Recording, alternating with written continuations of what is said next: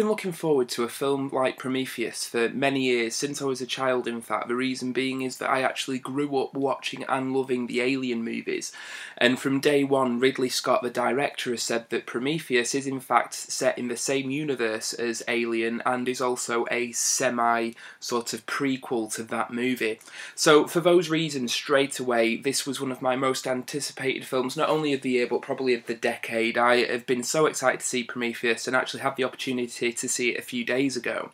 Now, the plot follows a ship called Prometheus full of scientists, including Logan Marshall Green, Charlize Theron, Noomi Rapace and the Captain Idris Elba.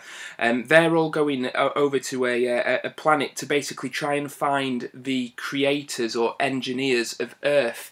They have since discovered cave paintings which allude to the fact that some sort of space creature helped create and start civilization on planet Earth. So they're going over to a distant planet to try and find the source of that power.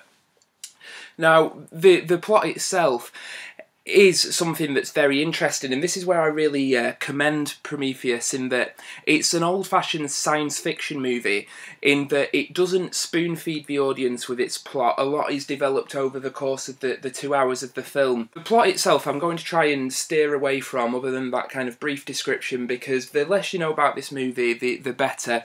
What I want to do is talk about what I liked and disliked in the film. Now, what I like first of all is the cast. The cast is absolutely brilliant. Now, you have Noomi Rapace from the original The Girl with Dragon Tattoo, the better Elizabeth Salander, if you ask me, in those movies. Better than Rooney Mara, but she's in this as Dr. Elizabeth Shaw. One of the main characters who is leading this expedition.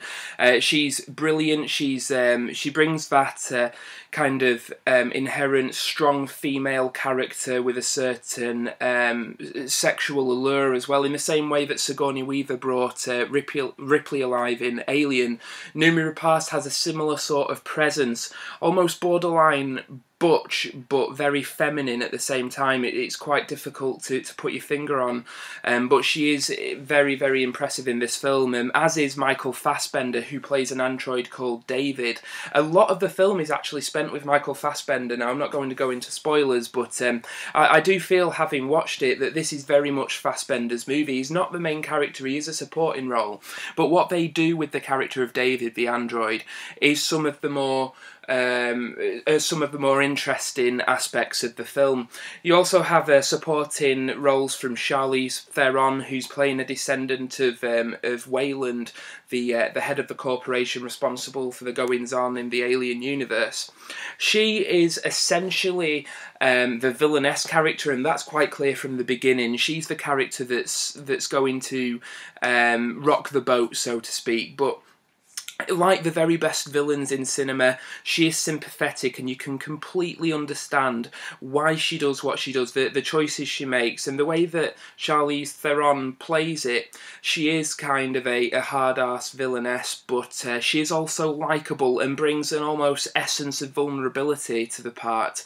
And for that reason, I think that she's one of the standout performances in the film. And then you also have Idris Elba from The Wire, The Losers, and Luther. He's in this as the captain, kind of the wisecracking, gruff, ready to rumble captain, so to speak, and he is a standout personality in the film. While he isn't given much to do, he's one of those actors who just has presence, and I really enjoyed seeing him on screen, and he is very compelling when he speaks. So Idris Elba, even a part as small as his, is still impressive in a film that gives all the characters their due. Now, this being a Ridley Scott movie, it is modern Ridley Scott. This is not the same Ridley Scott that directed Alien. The Prometheus, rather than having the claustrophobic horror movie that Alien was, is a lot grander and more epic in scope. This is new Ridley. This is Ridley who made Gladiator. Now, having said that, that's not a detrimental thing to the film at all. I honestly think that this is probably the best film he's directed since Gladiator, because he's been a bit hit and miss. I mean, American Gangster I actually quite liked, albeit the director's cut of that movie, but the other kind of movies he's done I haven't really been too keen on. Kingdom of Heaven, the director's cut of that was brilliant, but this is probably the best, out and out best film he's made since Gladiator, and he does certainly widen his scope, and we get more of a sense of how the universe that the Alien films are set in, how this universe works, and the corporations involved. You do see a little bit behind the curtain, which I found to be very interesting. And also he does bring as well his old tricks of the well-designed sets of his movies. Ridley Scott has always been a very design and visual orientated director, and he always put that first and foremost in his movies. And while a lot of people argue that he's not an actor's director, I would disagree with that. I think he manages to get very good performances out of his actors. I don't think I've seen one of his films where the acting hasn't been up to scratch. I do think he's an underrated an actor's director, sorry. I must say that the look of this film, and I know that they brought H.R.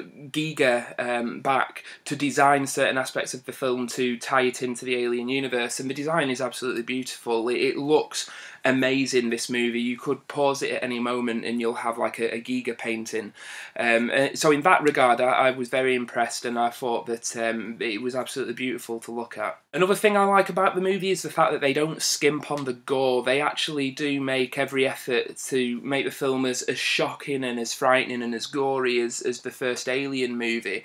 You do see a lot more than you saw back then. Obviously technology has progressed and they can show a lot more, but the fact that they didn't skimp on the body horror is one of the major plus points for me, because that's integral to this universe.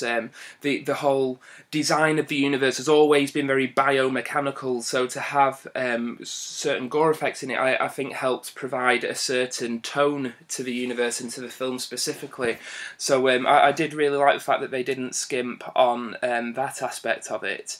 I do have to say as well, there are a couple of standout set pieces, one involving Noomi Rapace, and again no spoilers, but having to self-administer something, and it's one of the tensest and most just horrible set pieces I've seen in a long time. And while it is completely bonkers and ridiculous, it's very, very effective. So Ridley Scott has shown that he can still craft a very tense, claustrophobic set piece in such a film with such a grand scale.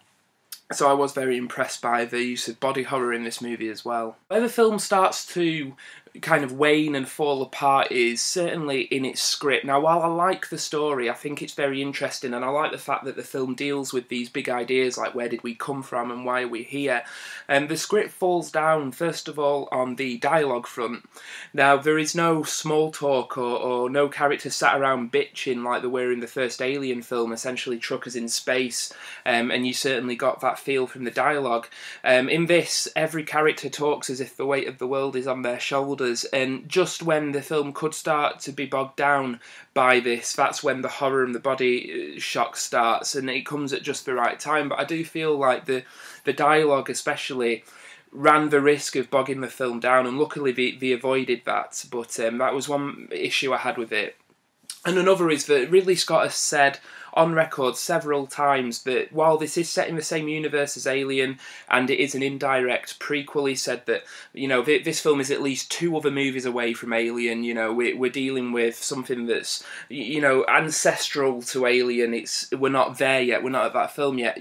But at the end of this movie, the last 10-15 minutes feel like they are going to lead directly into Alien. There are certain aspects of the movie, and again I'll avoid spoilers, but certain things that happen at the end that you think this is going to lead directly to the beginning of the first Alien movie, and then they don't do that. And I feel like maybe the script was originally written with that intention, for it to be a direct prequel. Either that or the editing was quite poor, but some of the ideas in this movie, some of the shots, especially narratively at the end, just some of how it's executed does feel like it's a direct prequel to Alien, but then for whatever reason doesn't lead into Alien, and it's really quite bizarre. There are certain things that you see at the end of this movie and you think, oh well, this is about to happen and this is about to happen and that'll be Alien, but it doesn't do that, and I found that to be quite jarring and quite distracting. And I do feel that if this wasn't intended to be a direct prequel to Alien, I'd rather not have any of that stuff in, because I found it to be quite distracting. I was sat there trying to work out how this will tie into Alien when it's not supposed to.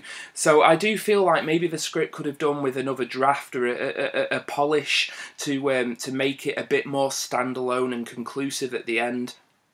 But that's only one kind of minor issue with the film, and I'm sure I'll forgive that. No doubt Ridley Scott is famous for his director's cut and his extended version, so I'm hoping when the Blu-ray or DVD of this comes out that there'll be a much more fleshed out director's cut that will explain some of the discrepancies at the end, because while I'm a big fan of ambiguity in cinema, and especially mainstream cinema, when it doesn't actually make sense, that's when I start to have an issue with it. And I don't think it's beyond saving. I think you could probably add a couple of scenes and a couple of shots and tie it up all nicely at the end, while still leaving it open for sequels.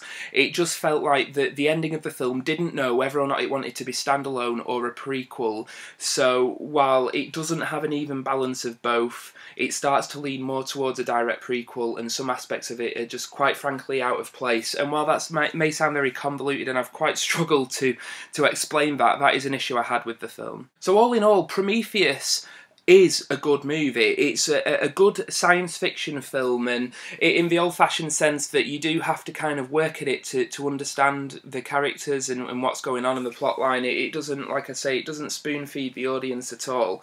But I like it because of that. It is flawed. You know, I could sit here with a laundry list this long of flaws in this movie, but every great sci-fi movie has these flaws.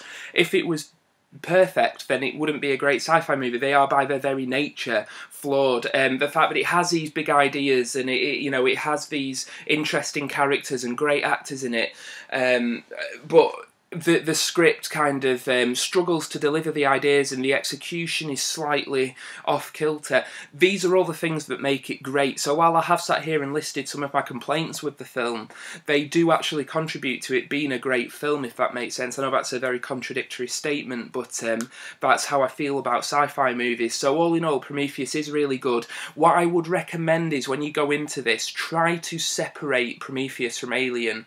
Try to go into it not thinking about Alien at all. Try and go into it and appreciate it as a standalone movie, and you'll probably enjoy it a lot more. There are certain scenes that there's a lot of mirroring of Alien. This is another issue I had. The fact that Ridley Scott says this should be a standalone film, the amount of mirroring of Alien, some scenes are directly out of Alien. I found that to be quite distracting as well.